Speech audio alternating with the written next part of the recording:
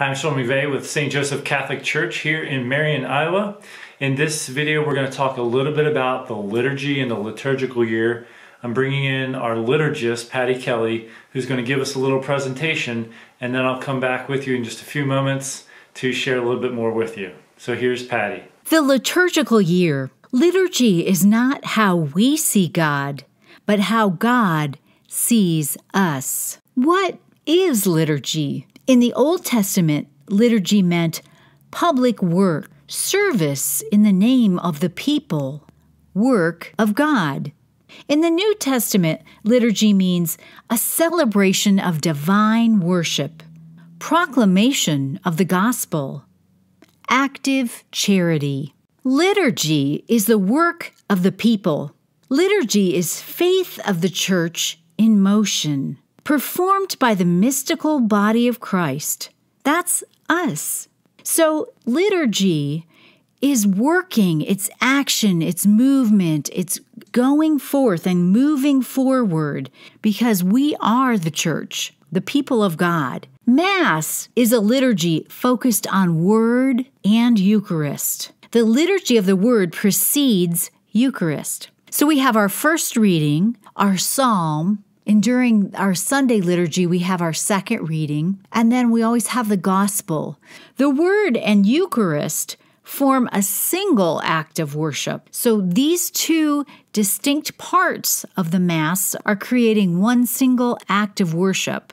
The Mass is like a single diamond with 5 different facets to it. We have the facet of thanksgiving. Eucharist is a sacrifice of thanksgiving to God our Father. The Church expresses gratitude to God for all the wonderful gifts, especially the gift of His Son Jesus. We have fellowship. We're gathering together in unity as one family to praise and worship God. We're making memorial. We're remembering Jesus and His great sacrifice that He made for us. Eucharist is sacrifice offered for the faithful departed, as well as inviting all of the angels and saints into the Eucharistic prayer. We're celebrating the great mystery of God becoming man in the form of Jesus. One liturgy in heaven and on earth. So we're together celebrating that. So we have this sense of timelessness when we go to Mass. There is all reality present at once. When we walk into the Mass, we leave earthly time behind, and we are temporarily stepping into a timelessness, eternity. God allows us to be with the divine,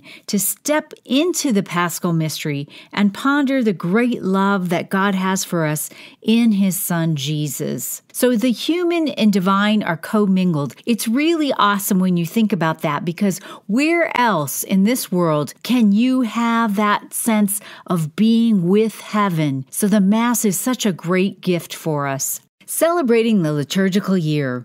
The liturgy cycle is the ring of the bride of Christ. Reality of salvation is so huge that we must unfold it over the course of a year. The realization of a God that loves us enough to ask His Son to die for our sins is monumental. We must carefully look at and appreciate what this means in our life. The liturgical year starts with Advent. The scriptures remind us of the event to come. Advent is my favorite liturgical season. I think it's the anticipation and the excitement about waiting for Christmas, and it's a very reflective time. The liturgical colors for Advent are lavender or purple, and our one Sunday, Gaudete Sunday, is pink, which means that we're getting close. We're almost there. It's rejoicing. Advent ends when we have Christmas, and Christmas, of course, is celebrating the birthday of Jesus. January 1st, we celebrate the Solemnity of Mary, and then we celebrate Epiphany 12 days after Christmas, or whatever the Sunday is closest to that 12 days, and we celebrate when the 3 wise men came to bring Jesus the gifts. The Sunday after Epiphany Sunday is the baptism of Jesus, so we're recalling when Jesus was baptized in the Jordan by his cousin, John the Baptist.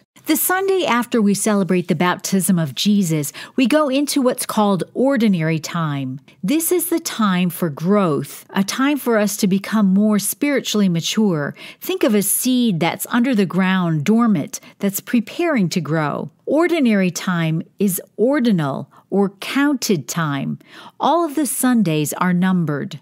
Ash Wednesday begins Lent. We're called to fast on this day and a way of entering into the season of Lent. We get ashes as a reminder that we are made from the earth and will return to the earth. Lent is another special time of our liturgical year, 40 days of repentance and reflection. We surrender ourselves. We're called to conversion. We're called to prayer and fasting on Fridays to give up meat. These are sacrifices that we make in order to live along with Jesus at the great sacrifice he made of his life for us. After 40 days of Lent, we enter into Holy Week, beginning with Palm Sunday. This is when we celebrate Jesus riding into Jerusalem. Matthew's gospel tells us that the whole city was shaken and people were asking, "Who is this?" And the crowds replied, "This is Jesus, the prophet from Nazareth in Galilee." Thursday of Holy Week starts the Triduum. This is the 3 days that we recall the Passion, the death, and the resurrection of Jesus. Holy Thursday, we recall the Last Supper in the upper room with his disciples. On Friday, we recall his passion, his suffering, the scourging at the pillar, the crowning of thorns, walking the roads to his crucifixion. We remember his death. Holy Saturday, we recall him being in the tomb. And Easter Vigil reflects this in the liturgy. The Easter Vigil is a very unique liturgy. There is no other liturgy like it in the liturgical year. 3 features of Easter Vigil are the blessing of new fire, the lighting and blessing of the Paschal candle, which is a new candle each year, and the baptism of catechumens.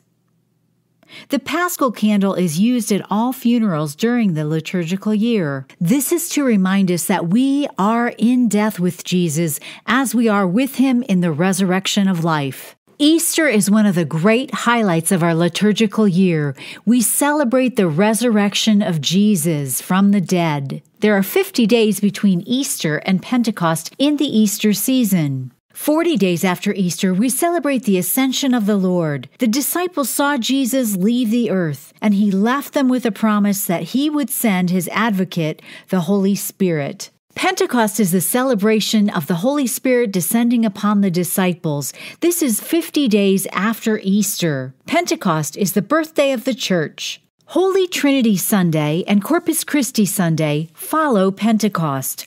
Holy Trinity Sunday, we celebrate the Father, Son, and Holy Spirit, the 3 in 1. Corpus Christi Sunday celebrates the body and blood of Jesus Christ. After Corpus Christi, we're back again into ordinary time. If we look closely, we will be able to find God in the ordinary of our lives. In the liturgical year, we have holy days in which Mother Church asks us to attend Mass. It is the tradition and the belief of the Church that Mary was assumed into heaven so that her body would not undergo decay. All Saints' Day on November 1st honors all of our saints and their wonderful examples to lead us to Jesus.